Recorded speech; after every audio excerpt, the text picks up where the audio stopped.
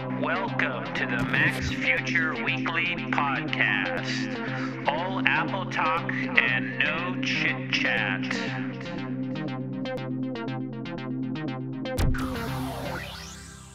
Okay, hey, this is Lex, and welcome to the Apple Podcast, episode 120, and today is June 30th, 2012, and I think I missed last week and got kind of busy, but this is a chit-chat-free podcast all about Apple stuff, Apple news, Apple products, and so I'm continuing. I'm on my 120th podcast. And you can also listen to the iPad podcast, which generally comes out on Sundays or Mondays. And I'm on track with that one, too.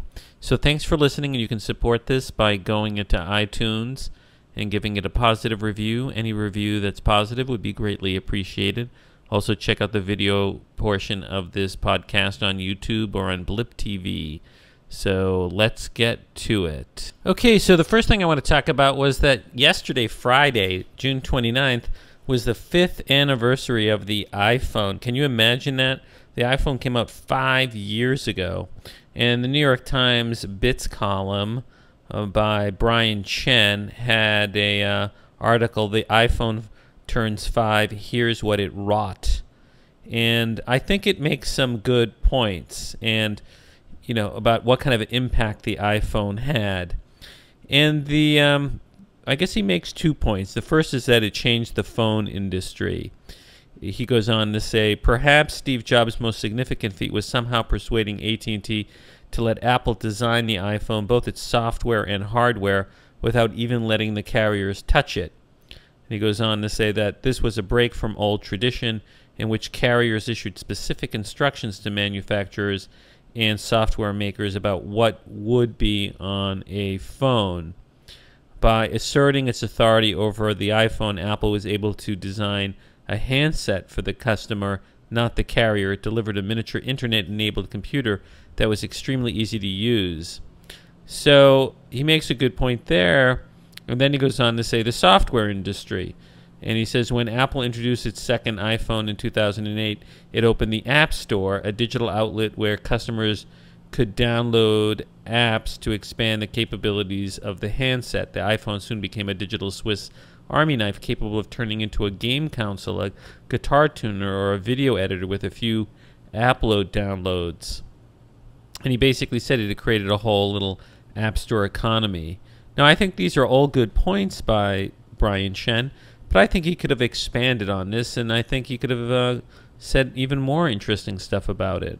Now, I have to say, when the first iPhone came out, in the original one in 2007, I didn't buy it. I did not buy the first generation because it was too pricey. It was $500, plus it required a 2-year commitment to AT&T's, and it was only if you remember, it wasn't a 3G iPhone. It only worked on the Edge network. It yet hadn't gone to the faster 3G network. So I didn't buy it. But the iPhone, let me tell you, I think Chen should have expanded on why it was so revolutionary.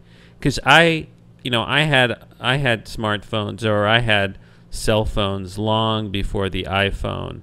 And what I didn't like is how the carriers crippled the phones and controlled the phones.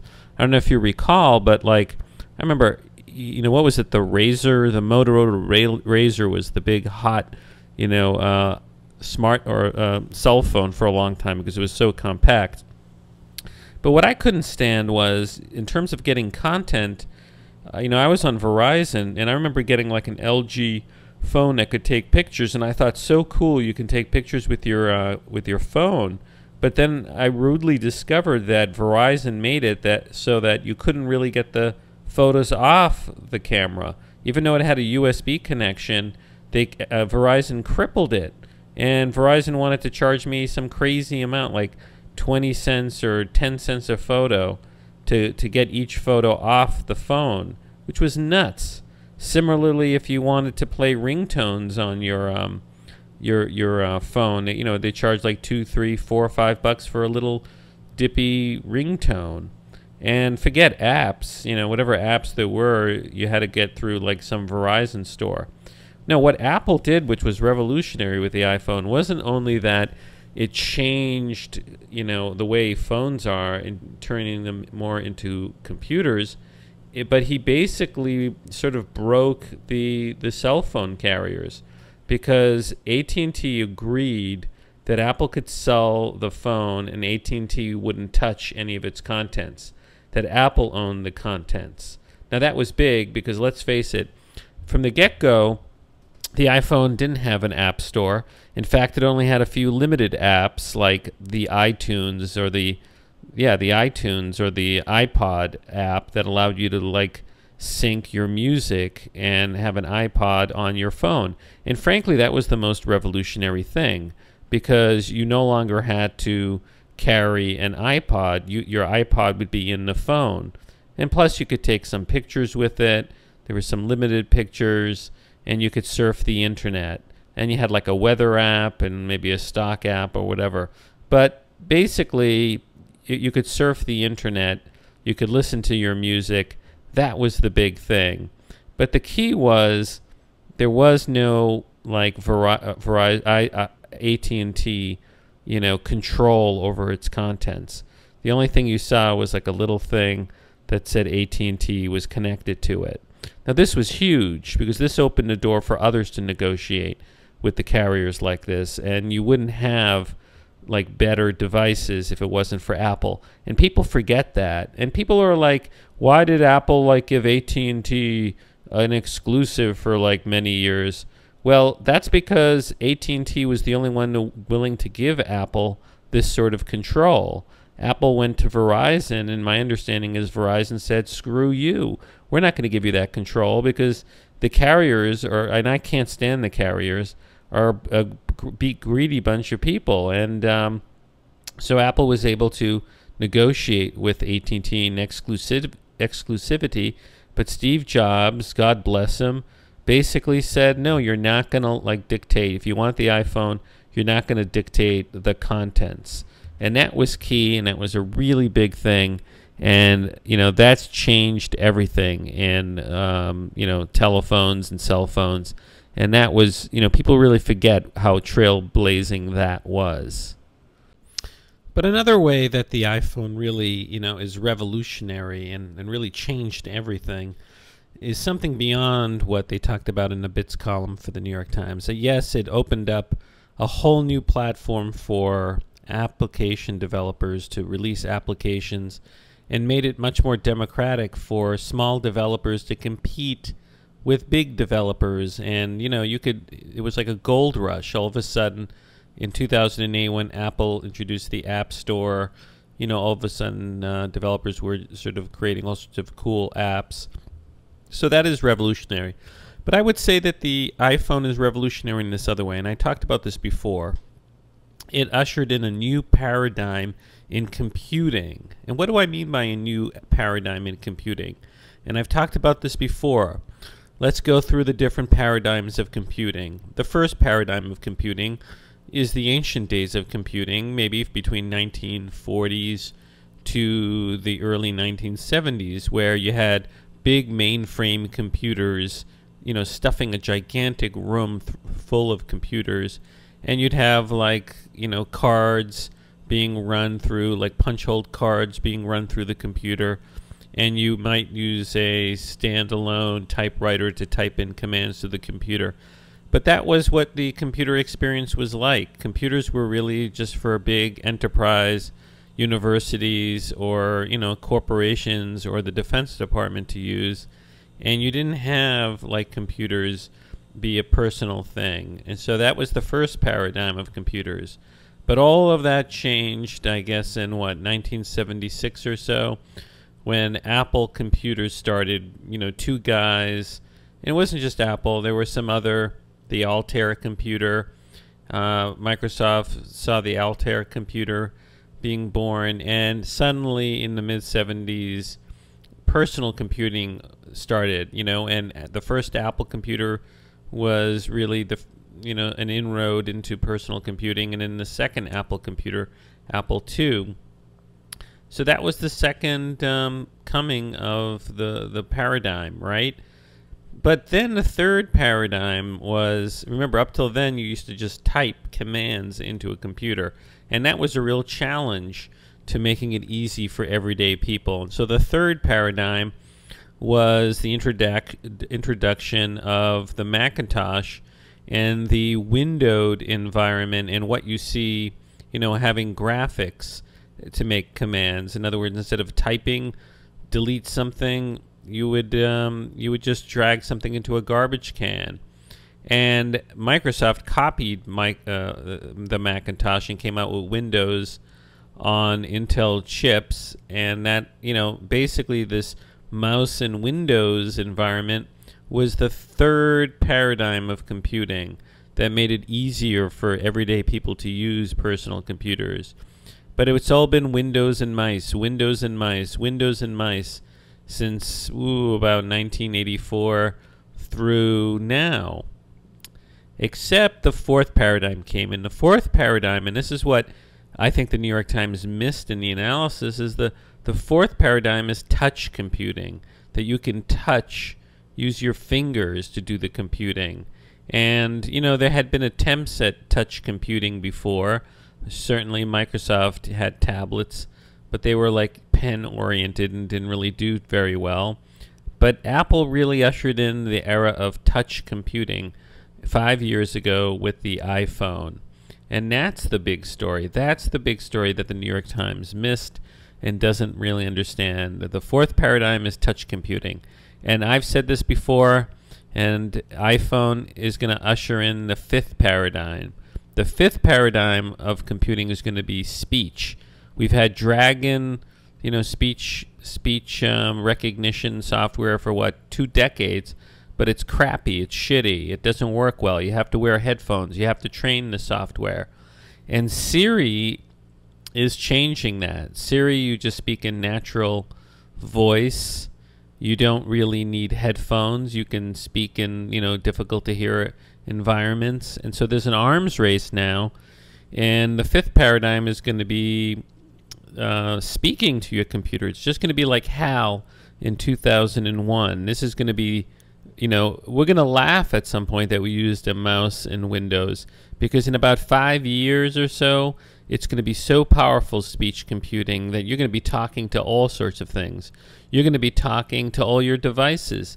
You're going to be talking to your refrigerator. You're going to be saying, refrigerator, get a little colder. Refrigerator, make me some ice.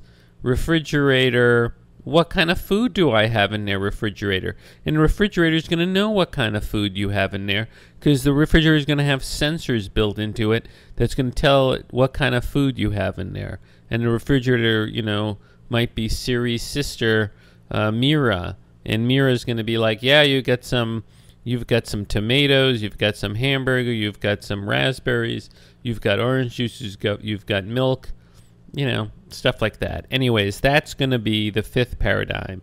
And the sixth paradigm, well, let's see. What could be the sixth paradigm of computing?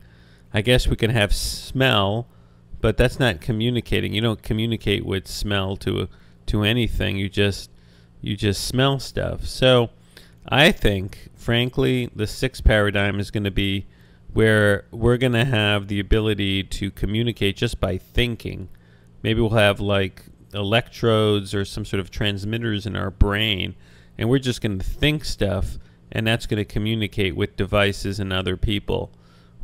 At some point there is going to be telepathy, because think about it. If you can articulate thoughts in your brain, I can stop talking and thinking my brain, what are you doing? How are you? But imagine one day there's going to be some sort of implant that's going to say, we can turn your thought by thinking this way into a communication externally. And that's going to be the sixth paradigm. Anyway, the iPhone ushered in the fourth paradigm of computing as it will exist in the human race. Now, the great tech reviewer for the Wall Street Journal, Walt Mossberg, to honor the 5th anniversary of the iPhone, did something really nice. He put up his 5 years of Walt Mossberg's iPhone reviews up on the Wall Street Journal, allthingsd.com site. and you can check it out. And he's got all 5 years in there, and I guess it's fun reading the first review in June 27th, 2007. He writes, "Our verdict is that despite some flaws and feature omissions, the iPhone is on balance a beautiful and breakthrough handheld computer. Its software especially sets a new bar for the smartphone industry, and its clever finger touch interface, which dispenses with the stylus and most buttons, works well, though it sometimes adds steps to common functions." So, and then he's got his other reviews. So anyways, I have a link to this on the show notes for the Apple 120 podcast, so check it out. Okay, so this is the Apple podcast, but in some ways we have to talk about this, which is Google. Google had its Google I/O event earlier this week, I guess like Wednesday, and Google announced some stuff that really competes with Apple. And I guess the number of things that they announced on the keynote are the following. Google announced the Nexus 7, which is a 7-inch tablet that goes for $200 and competes, I guess, mainly with the Kindle Fire. So it's pretty interesting stuff. Let's see if I can show it to you here. Nexus 7. Nexus 7. Here we go. Using the old Google. So you can pre-order it. It's $199. It basically has 8 gigabytes of storage, and let's see the tech specs here. So it has a 7-inch 1280 times 800 HD display, 216 pixels. It has a 1.2 megapixel front-facing camera. So it doesn't have a back-facing camera. It's only 340 grams. So it's, I guess it's about roughly a little more than half the weight of the iPad. And it comes with 8 gigabytes of internal storage, 1 gigabyte of RAM. It has a 4325 mega whatever something RAM battery. It has a quad-core Tegra 3 processor, and it comes with Wi-Fi and Bluetooth, and has a micro USB, and has the new Jelly Bean Android operating system, a microphone, an accelerometer, a gyroscope, a magnetometer, a GPS, and an NFC. So, and it's only $200 for the 8 gigabyte one. You can buy the 16 gigabyte one for $249, and it ships in 2 to 3 weeks. So I'm tempted to buy this. Obviously, it's integrated with Google Music, Google Books, Google Magazines, Google Movies and TVs, and Google Android apps. And you can get it on Google Play. Now, here's the wild thing about it. Google basically confirmed that it's selling the Nexus 7 at cost. So it's not making any profit. So you got to imagine, like, what kind of strategy is this? I mean, Google, I think, is freaking out, really, between Amazon and Apple and Microsoft and Facebook. I think Google is having like a crisis in, like, what's going to happen. One of the weird things is that Larry Page, the CEO, wasn't at Google I/O, nor was he at some sort of investor, I guess, meeting. So what's going on with him? They say he says he lost his voice, but that's a pretty big deal not to, like, make this major event. So, in some ways, it's kind of weird what Google is doing. If it's selling this for $200, in a way, it's screwing over its Android partners like Samsung and who else? Samsung. Well, it owns Motorola, but anybody else or HTC, because how can they make a tablet that's 7-inch and make a profit if Google is selling this device at cost, and Google obviously gets the operating system for free, like its partners? So how can anybody make any money at $200? Now, Amazon's doing the same thing pretty much. Amazon's barely making any money, maybe $2 off of the Kindle Fire. So the hope is that somehow through advertising or selling content, Google's going to make up of the fact that it's just selling these at cost. I think it's kind of a crazy strategy. Now, a disclosure, I long owned Apple stock, but this past Friday I bought both Microsoft stock and Google stock. I had previously owned Google stock and sold it, but I bought it back. Why did I buy it back? Well, I decided, you know what?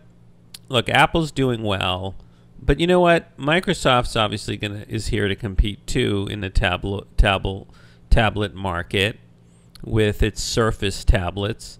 Google's competing and has deep pockets from the advertising, and so why not hedge? Maybe they can all grow and, you know, carve up this tablet market.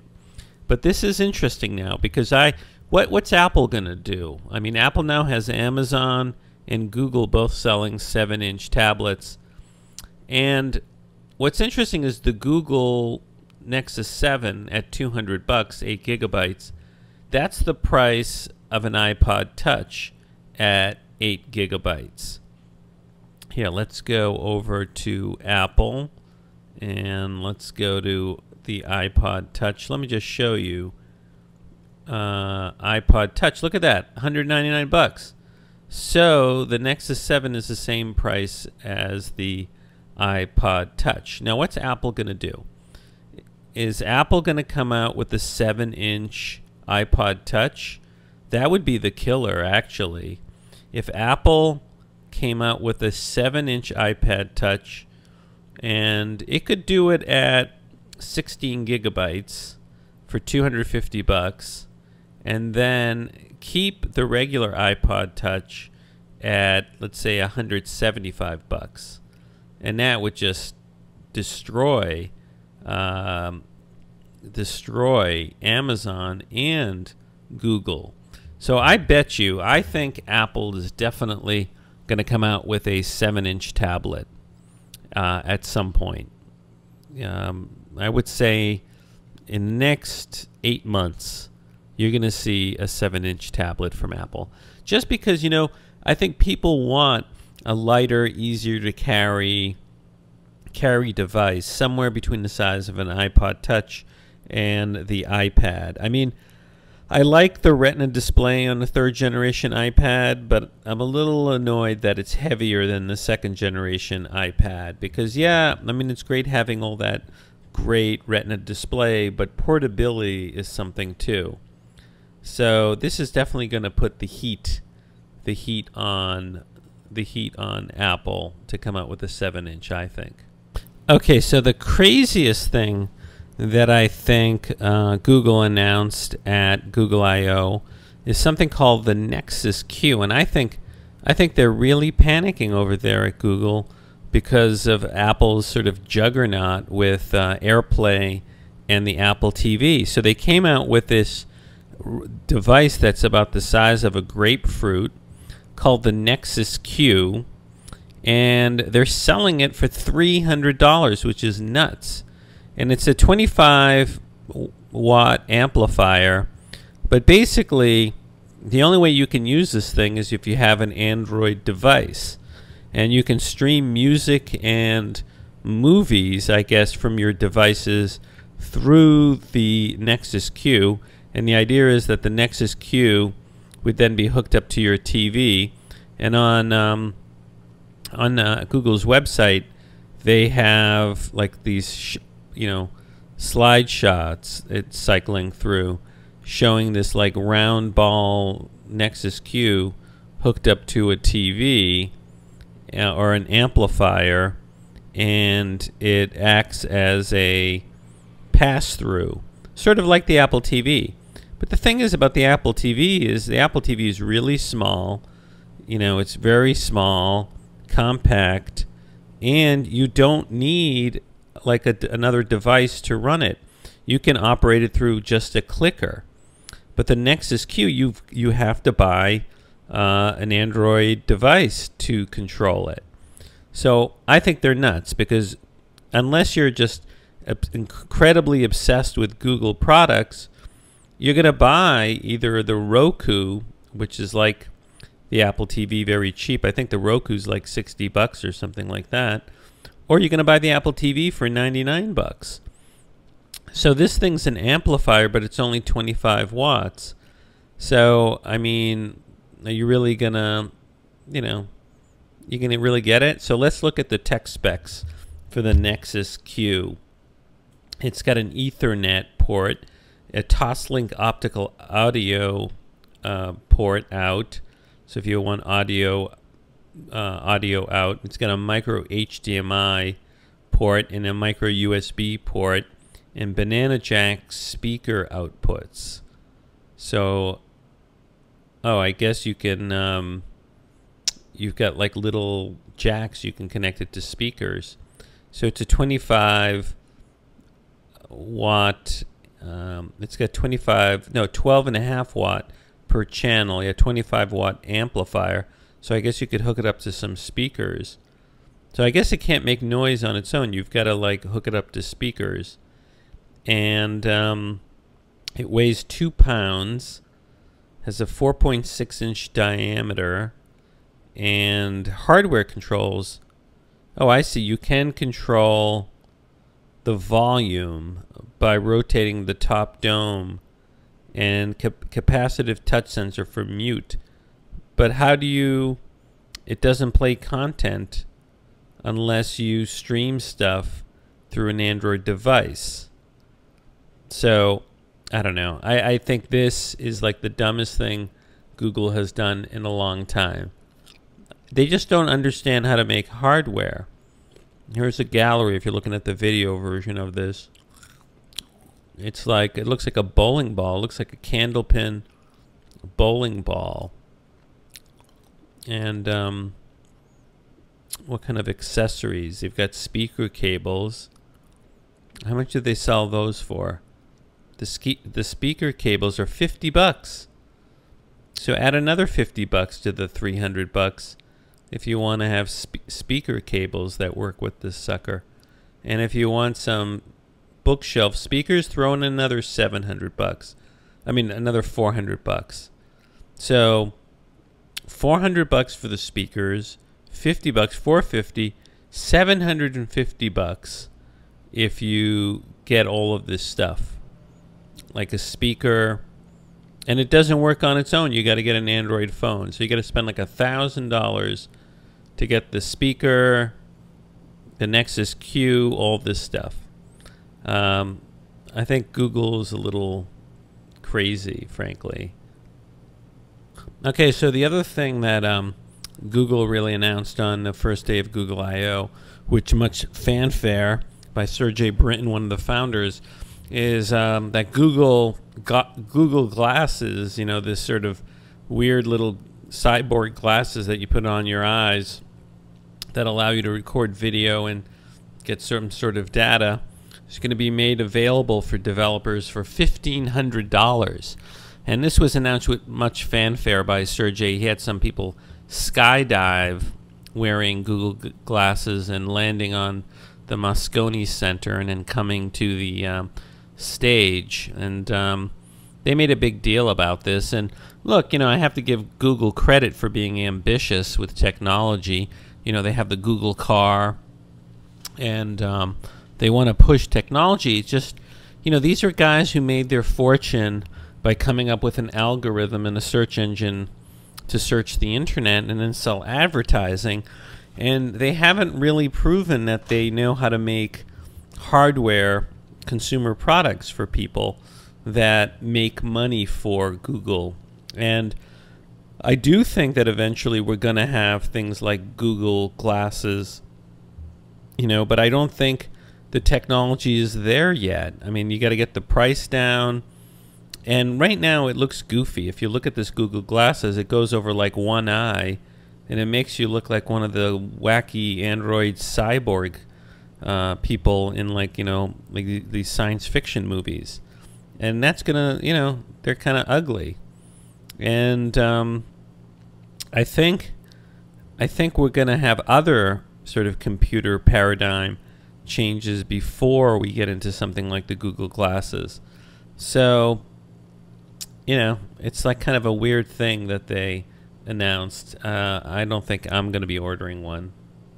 Okay, so the other things that Google announced do affect Apple, and that is on the second day of Google I/O, Google announced a couple of software things that affect Apple. One is that Google released Chrome for iOS, and it's become, according to Computer World, the top spot on the app market for the free apps on the iPhone.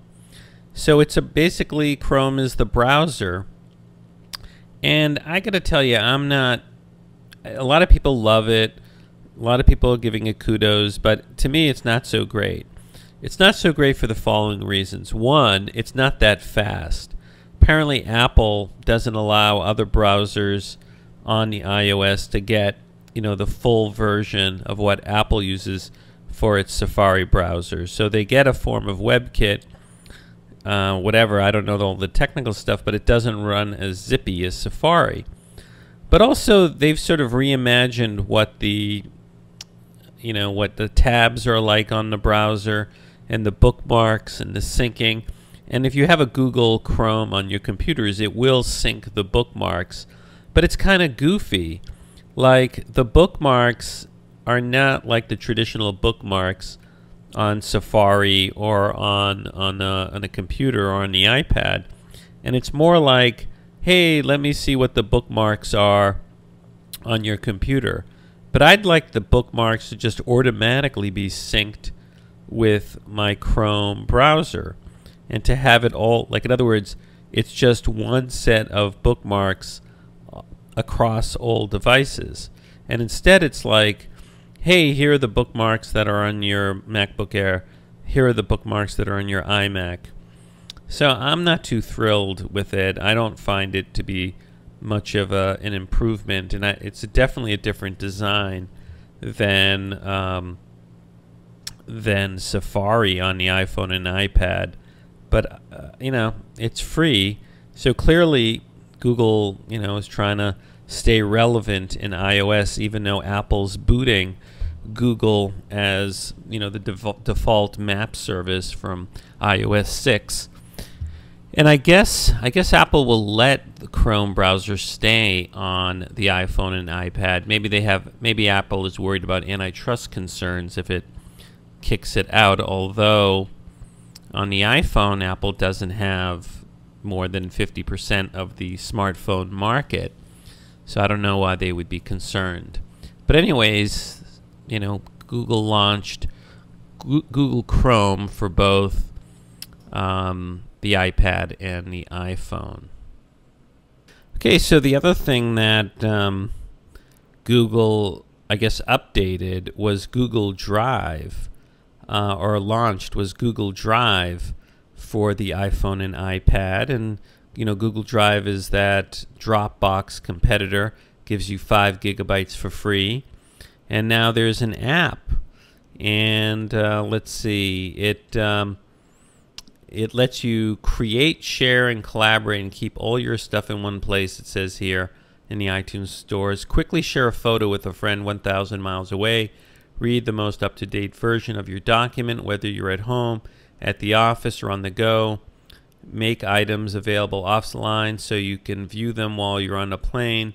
Now, eventually, like, you can see your documents, you know, Google Office, Google Docs is available in Google Drive now. I mean, that's what Google's doing, is pushing Google Docs onto Google Drive. And eventually you'll be able to edit your documents in Google Drive, but they haven't turned that on yet. I think they're going to turn that on soon. So they did update it to version 1.01. It says features quickly and easily access and view your documents, photos, and videos anywhere. Make files available offline so you can view them even when you don't have internet connection. Easily share files with collaborators on the go. Sync files across your desktop and all your devices. Open files from Drive with other apps installed on your device. Star your important files. So the other thing that I read is that Google's going to make Google Docs able to work offline. So you're going to be able to go into your settings with Google Docs and say you want to work offline, which should be interesting because it might be an alternative way to use documents on your Macintosh, and hopefully it'll eventually work on your iPad. So Google, Google's trying to stay very relevant in iOS, and so we'll have to see. Now, Google said that it's going to finally update and come out and revamp its Google Plus app. Right now, it's just an iPhone app that works on your iPad, but apparently Google will soon upgrade and make Google Plus a great tablet app on the iPad. So that should be interesting. Well, this was also a very big week between Apple and Google in the courts, because Apple earlier in the week won an injunction that stops the sale of the Samsung Galaxy Tab. And this was before Judge Lucy Koh in the United States District Court. This came out just about like the time of Google I/O on June 27. It said Apple won an injunction, this is in the Washington Post, against Samsung's 10-inch Galaxy Tab in California federal court Tuesday after a judge ruled that Apple had made a strong claim that the Samsung tablet had improperly copied the design of the iPad. And, this was a big blow. Now, the thing is, that Galaxy Tab came out earlier and is not the latest tablet from Samsung. Samsung launched the Galaxy S3, and Apple is expected to seek to block that from being sold and get an injunction against that. It says, as for the Galaxy Tab 10, stores will be able to sell their current stock, Fortune reported. The decision has no bearing on sales of the Galaxy Tab 10 2 version 2, which was designed to circumvent a patent-related ban in Germany. So that was a big victory for Apple, getting a preliminary injunction against Samsung's Galaxy Tab. But guess what? Things got more interesting as the week went along. So on June 29th, the 5th anniversary of the iPhone, Apple won a second preliminary injunction against Samsung before Judge Lucy Koh in the United States District Court in San Jose, California, enjoining the Galaxy Nexus phone, which is Google's flagship Android phone that it sells on its website, which is made by Samsung. And this was a huge blow, and people went crazy about this. And I read the decision, and it's very interesting why the court entered in this preliminary injunction. So Judge Koh issued a very lengthy decision granting the preliminary injunction against the Nexus. And basically, Apple was basically saying that the Nexus violates several patents, including slide to unlock. But I think it was the patent, so there were 4 patents at issue. And basically, Apple has to show that it will prevail on the patents and that it will suffer irreparable harm unless it gets a preliminary injunction to prevent the sale. And for irreparable harm, it basically showed that it would lose market share to to Samsung. Now, what's interesting is I think the patent that Apple won on is this patent that allows. It's a patent that, it's the search patent. The how like in the iPhone you can search for content that's both web content and also anything on your iPhone, and I guess it's called like heuristic algorithm. So the battle was over really that, and apparently Apple has this search patent for like how you search on an iPhone, and I guess also using Siri. Now this is a huge thing because you have to imagine that a lot of devices are going to want to copy Apple with that search function, which is that you sort of, you go to the search area and you get apps, you get emails, you get anything. And let's see if I can find Judge Koh describing the patent. Well,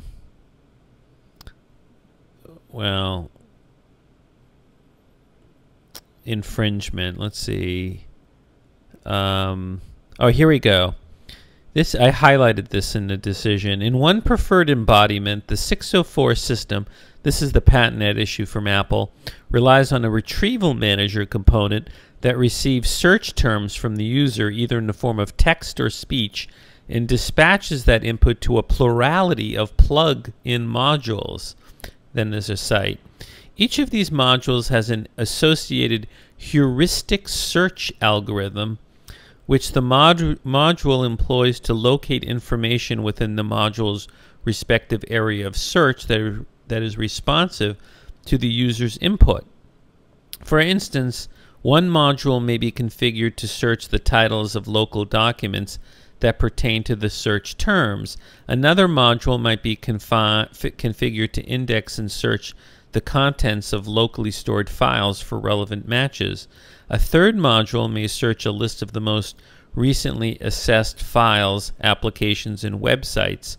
A fourth module might employ a search engine to locate internet web pages whose content matches the user's search terms.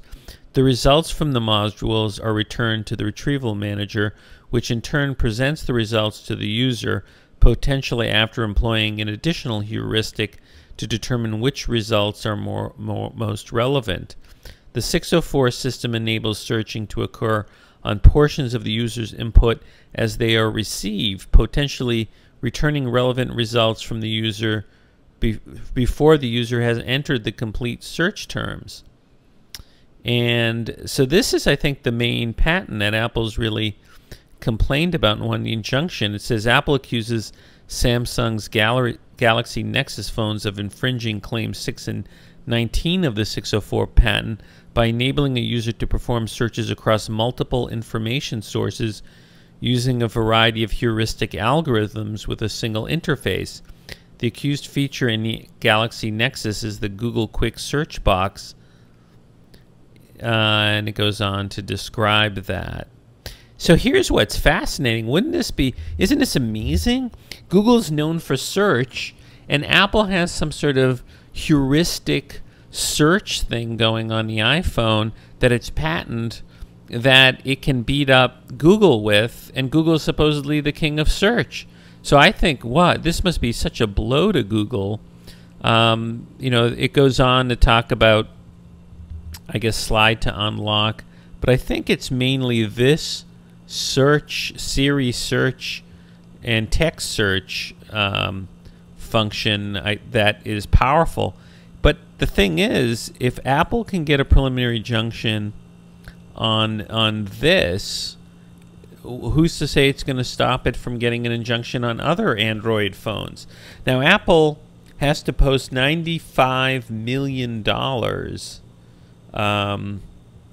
to get the preliminary injunction enforced, because the way it works is, while the preliminary injunction is going, if Samsung is damaged by the injunction and later on prevails at trial, the money's there to compensate Samsung for having, you know, a preliminary injunction that wasn't the basis of, you know, there was no basis for. Now, what's interesting is large parts of the order are redacted. So there's potentially confidential trade secrets that the court agreed to let the parties redact. For example, on this section, licensing practices, you know, it starts off, Samsung also argues that Apple's licensing practices show that Apple could be compensated with money damages for any alleged infringement. Then it goes on to say, Samsung's only evidence with regard to, and then big redact, so you don't know what is said there. And then it goes on to say, thus the court finds this license inopposite to the question of irreparable harm. Then some more redaction. So some of this stuff is secret because I guess the court was convinced that there's trade secrets. But this is a huge, huge victory for Apple, and it's got to freak out, totally freak out Google and other you know, people who use Android.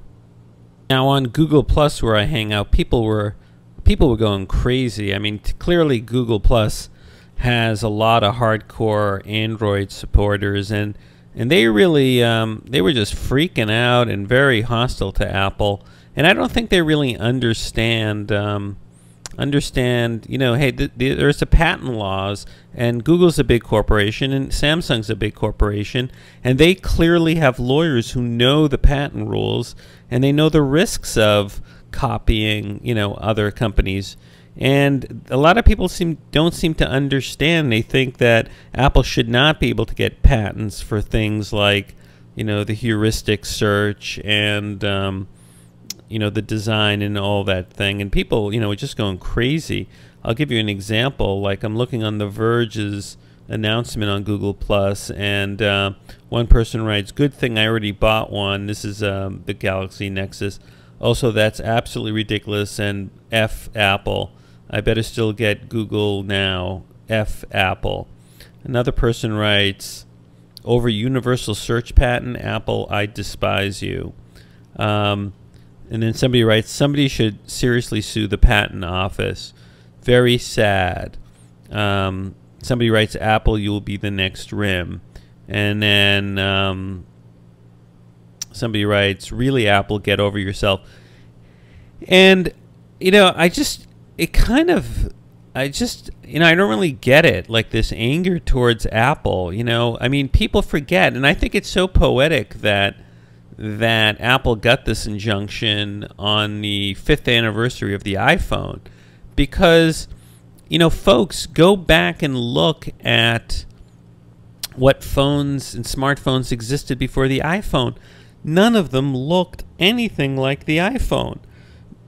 The iPhone totally revolutionized the look and feel of smartphones, and Samsung, together with Android, has been just copying the look and feel of an iPhone. I mean, before the iPhone was out, nothing looked like it. There was nothing like that. So everybody who says that, there are all these people who say that, oh, you know, the iPhone's touch interface is intuitive and natural, and you can't patent that. Well, if it's so natural, how come nobody had done it before? How come Microsoft or Google hadn't come out with the Android phones or the Windows 7 phones long before Apple? Apple's the one who pioneered it. Yes, there was the idea of touch concept and all that, but Apple put it all together. And, you know, and remember, Steve Jobs was so upset at Eric Schmidt and Larry Page and Sergey Brin, who were his partners, because, you know, Google was on the board of Apple. And then Apple comes out with the iPhone, and then Google suddenly comes out with this Android operating system, gives it away for free. You know, it's like your partner is basically screwing you over. And Steve Jobs told Walter Isaacson that, you know, he's going to go thermal nuclear war on Android because it's wrong, and that he was ripped off. And I think he felt that to his dying day, that Sergey and Larry Page ripped him off, and that Eric Schmidt ripped him off. And that's what these lawsuits are about.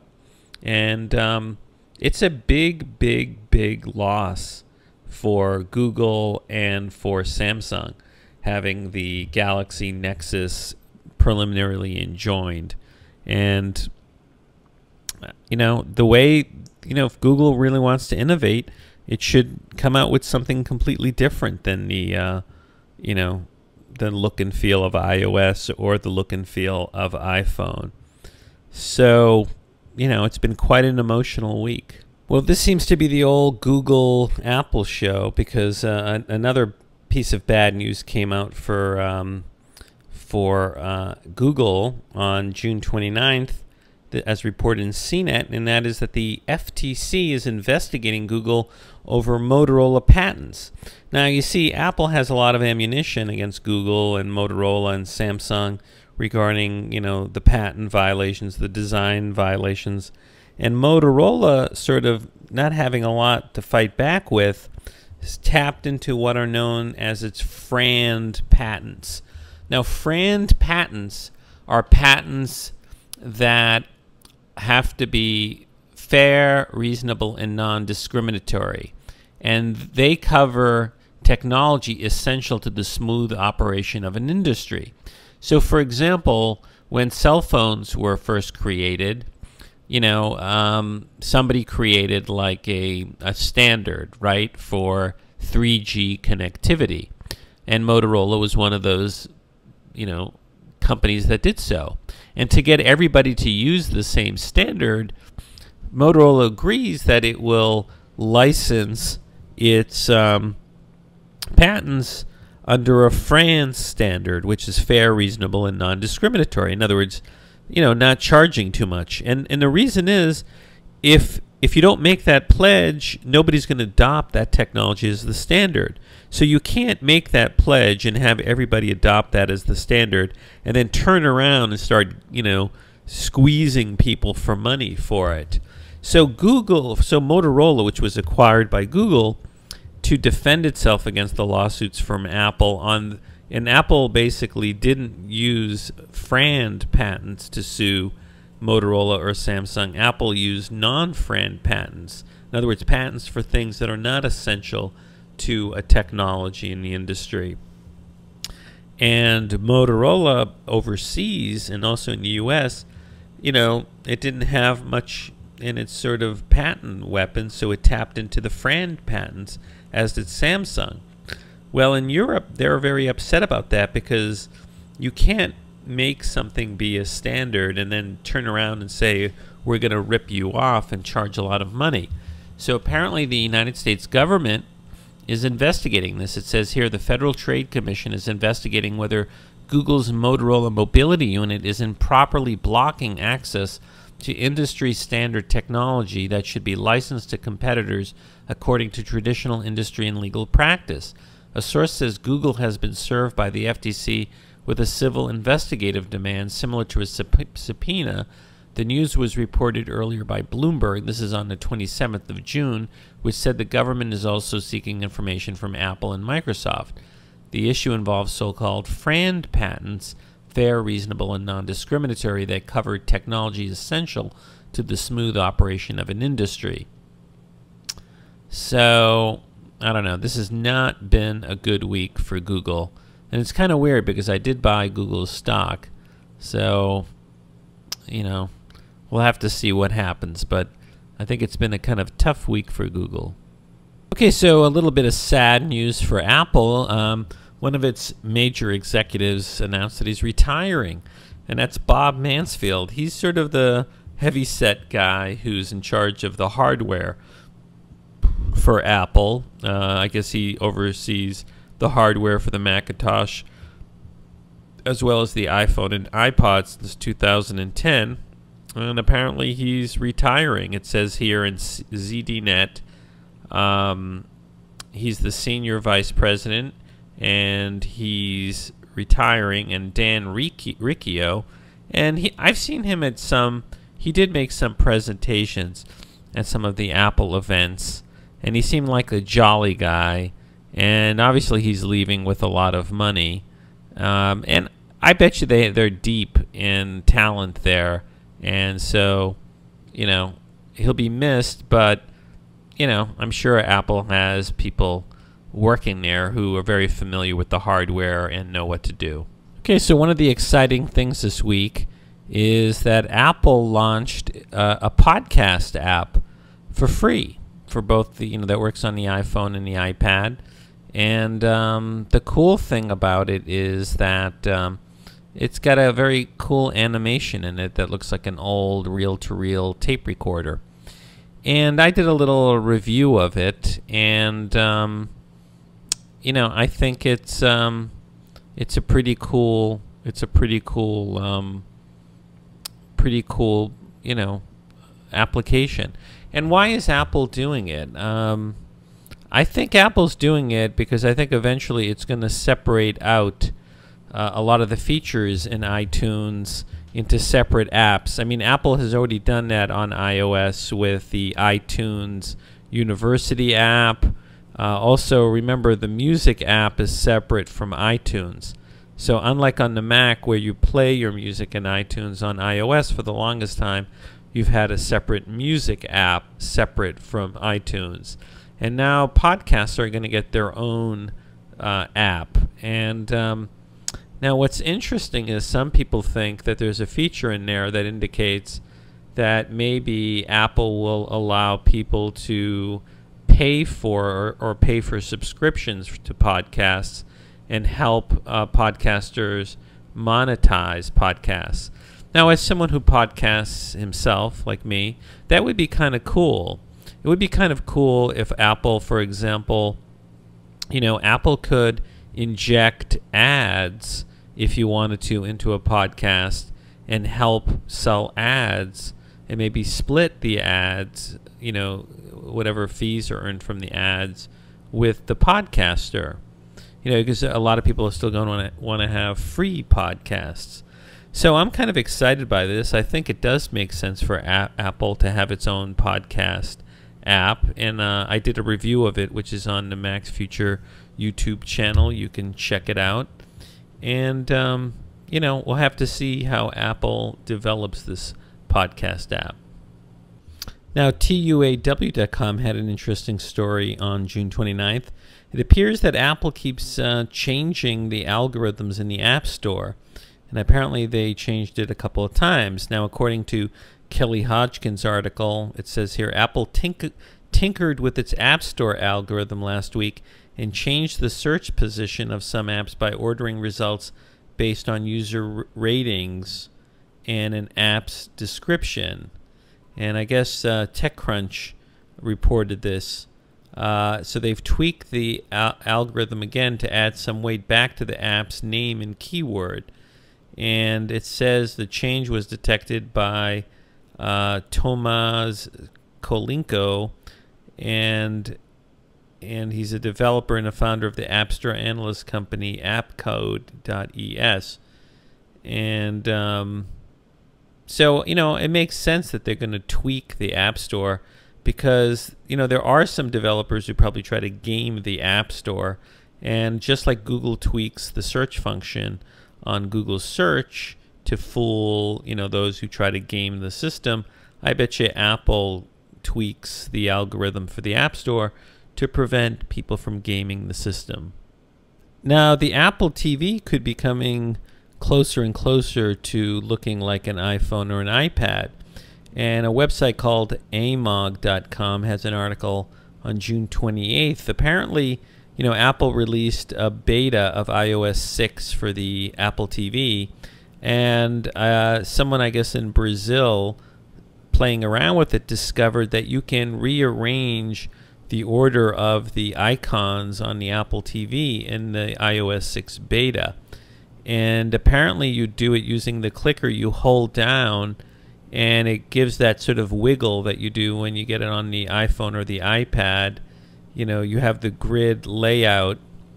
And so it could be that in the future you'll be able to customize the icon grid on the Apple TV. And apparently in the iOS 6 Beta 2, you can sort of do this now if you're a developer. So pretty cool. I do think one day you'll be able to have apps that work on your Apple TV together with your iPhone and iPad. Okay, so that's it for episode 120 of the Apple Podcast. This is Lex at maxfuture.com. Thanks for listening. Any positive review in any iTunes store would be greatly appreciated. Also in the new podcast app that's on iOS, if you can get it, and find the Apple Podcast, that would be appreciated. Also go to YouTube and check out the video version of this under the Max Future channel. So thanks for listening, and I guess see you next week.